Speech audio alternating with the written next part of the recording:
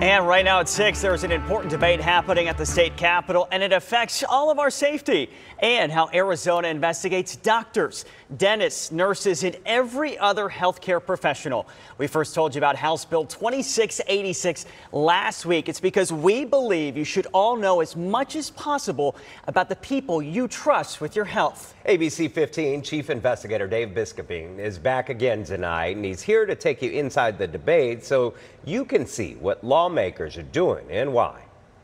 House Bill 2686 does a lot of things. It would make changes to Arizona's 20 or so health boards and make some of the ways they handle investigations more universal. But there are a few things in that bill that's raising a lot of concern, like limiting what those boards can investigate and hiding thousands of board actions from the public. House Bill 2686. This is the first hearing for House Bill 2686. It's in front of the House Health Committee. So when we look at This is the bill's sponsor, Representative Selena Bliss, talking about why she introduced it. Of course, we know boards are about keeping patients safe. We all agree with that.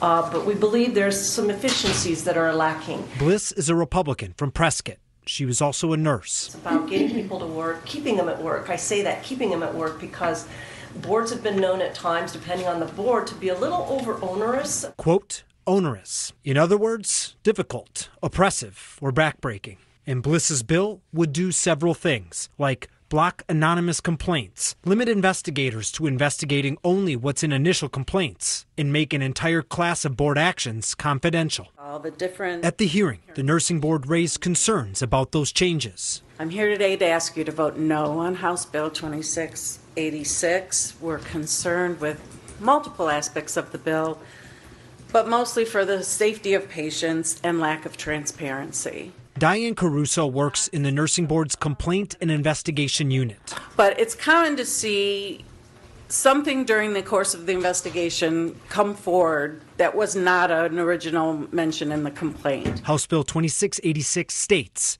boards shall limit an investigation of a complaint to those investigative subjects and actions that are substantially linked to the issues raised in the complaint. Now, here's why the nursing board says that's a problem. A board receives a complaint, let's say, for a nurse poorly documenting her administration of controlled substances.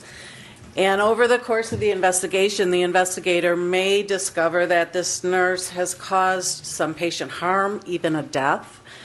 And 2686 appears to prevent the board then from acting on this new information. This isn't hypothetical. It's actually happened. The bill would also require health boards to complete all investigations within 180 days. The problem? Boards say they are and have always been understaffed.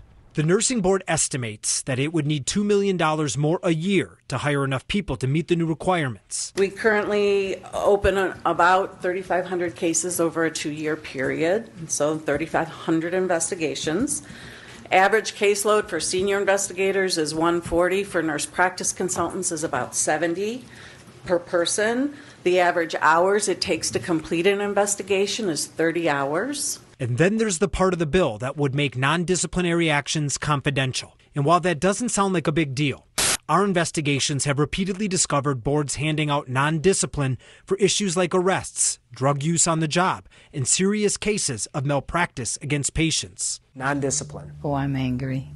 I hope they can sleep at night. That's something several Democratic lawmakers raised concerns about. As for lobbyists, several spoke in favor of House Bill 2686.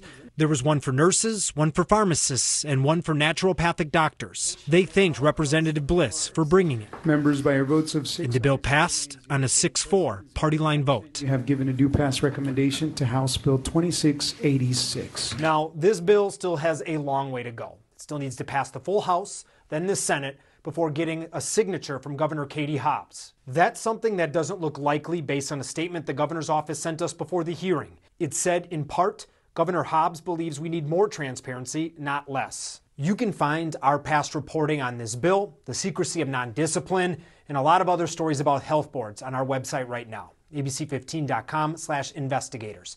I'm investigator Dave Biskuping, ABC 15, Arizona.